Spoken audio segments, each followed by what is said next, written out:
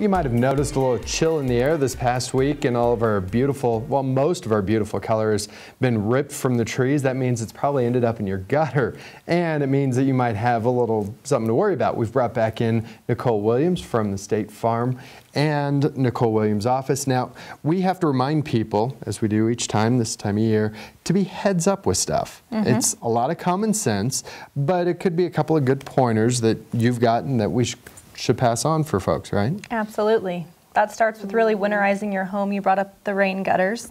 There's definitely leaves and other debris in there. So it's a good time, since we've had a few freezes already, to get in there and clean those gutters out.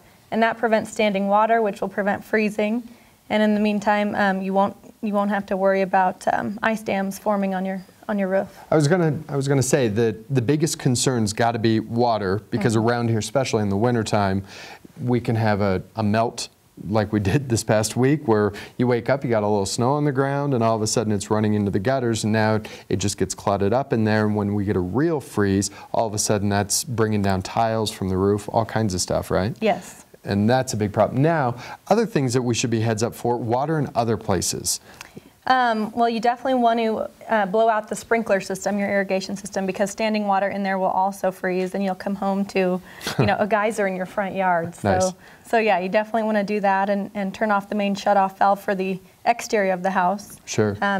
If you've got one of those vacuum systems, to pull off the vacuum if you can, if you've got it set up that way, there's a lot of good ways to go. Or call in somebody who takes care of that stuff to really make sure it's taken care of, right? Yes, there are definitely a lot of experts out there who can come and take care of it for you. Now, we were talking before we turned on the cameras about just being heads up throughout the winter, making sure no added spots show up on the walls, on the ceilings from water leaks, right?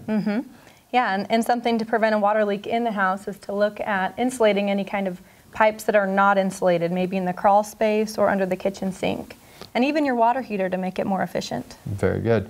If you're not sure about, making sure that you're properly insured, we tell you each week. Nicole is super easy to work with. Her staff is there 6 days a week. 6 days a week. To sit down and make sure that you're properly covered. If they want to set up an appointment with you, how do they do that, Nicole?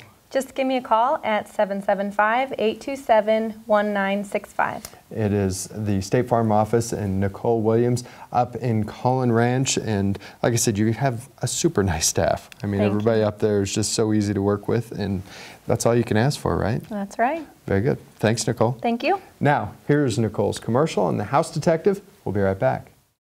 Like a good neighbor, State Farm is there. It's been our slogan for a long time, and for me, it means so much more.